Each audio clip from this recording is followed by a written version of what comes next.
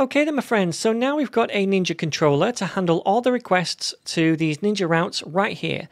The welcome routes not get anything to do with the Ninja model or data, so that's still sitting at the top on its own without any friends, but the rest of these are all hooked up to that Ninja controller. Now, I want you to imagine that at some point in the future, we have more Ninja routes, and those are all hooked up to the Ninja controller as well. And then at some point later down the line, we decide we want to restructure the paths of these routes. So for example, I might want the path to be /directory/ninjas for the index page. And for the other routes, I might want to add the directory part at the start of the path too.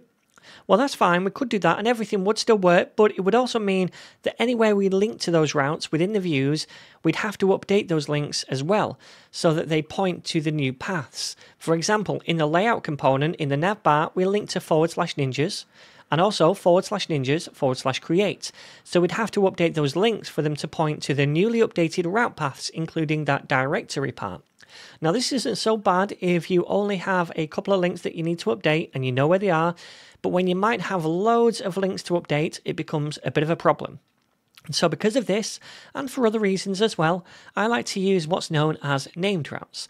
Now named routes are basically just that, we assign a name to a route, and then when we link to that route from a view anywhere in the template, then we link to that name rather than the path itself.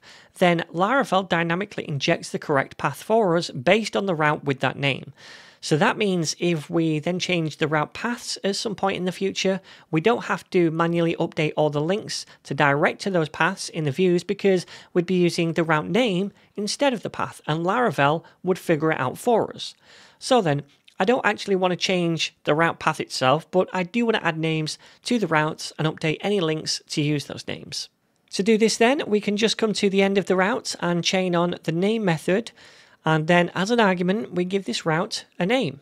Now the naming convention is to name the route the same as the handler function for that route within the controller file.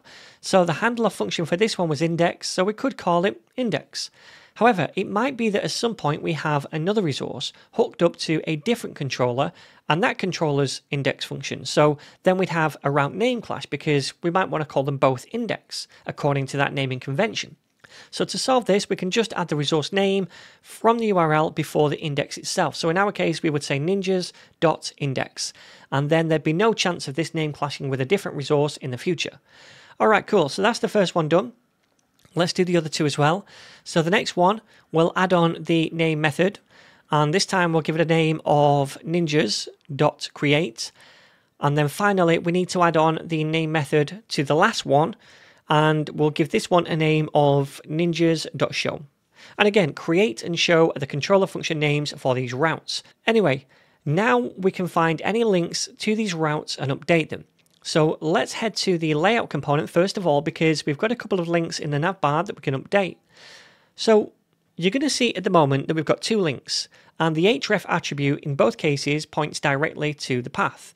But now we're going to delete that path, and instead we'll use curly braces to resolve a dynamic value. And that's going to be created by using a built-in Laravel helper function called route, which we can invoke. Then we can pass the route name into this as a string. So I'm going to use single quotes, and then I'm going to say ninjas.index to point to the index route. Next up, I'm going to do the same for the next link. So we delete the current path and we replace it with a double set of curly braces. Then we use the route function, and as an argument, we can pass in the name of the create route, which this time is ninjas.create. Alright, cool. So now both of these should still work, even if we ever update the actual paths of these routes within the routes file. Okay, so there's another place we need to update the links, and that is on the index page where we link to each individual ninja. So let's open up the index view, and we should see that for each ninja we pass in the href attribute into the custom card component, and then that href gets used on an anchor tag inside that component. So then we just need to update the value here that we pass in, only this time we also need to somehow specify the route wildcard, which is the ID. Now you can see that currently we add that to the href at the end, but when we use the route name, we can just pass in the wildcard as an argument. So let's delete all of this, and we're going to replace it with a double set of curly braces. Then again, we're going to use the route function.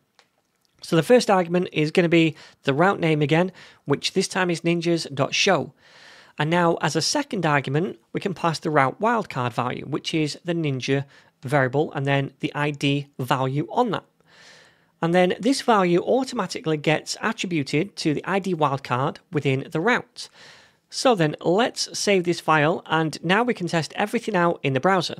Alright, so let's start with the create link up here. Well, yep, that goes to the create page. Awesome. This one goes back to the index page. And then down here, if we click on one of these buttons to view the details, we see the show page and we see information about that Ninja. So this looks like it's all working. Awesome.